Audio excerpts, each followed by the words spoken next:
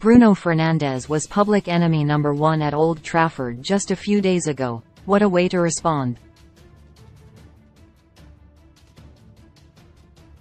The Portugal international put the misery of Sunday's 7-0 defeat to Liverpool firmly behind him by running the show against Real Betis, scoring 1 and setting up 2 as Manchester United put one foot in the Europa League quarter-finals with an emphatic 4-1 win.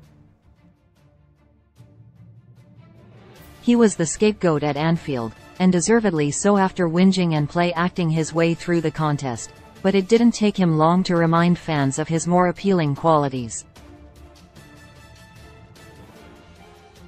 Both of his assists on the night were relatively simple, 2 short passes that preceded extraordinarily good finishes, but they typified his role as the team's metronome, constantly tapping, moving, linking.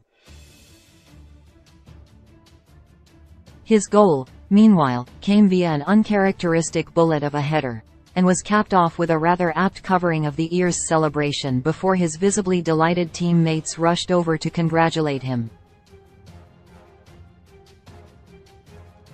Fans on social media lapped it all up, with one labeling Fernandes an absolute machine.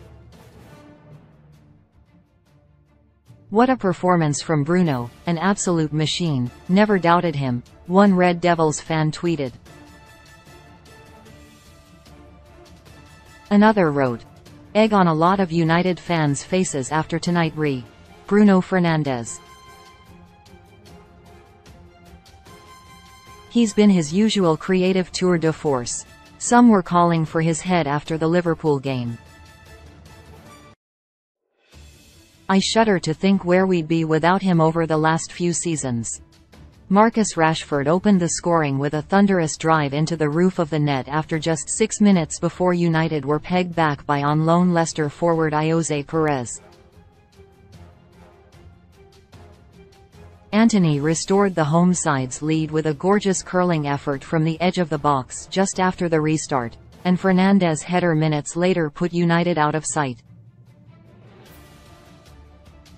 Wout Weghorst then added a fourth with 8 minutes to go, poking home from close range after Scott McTominay's shot was parried into his path.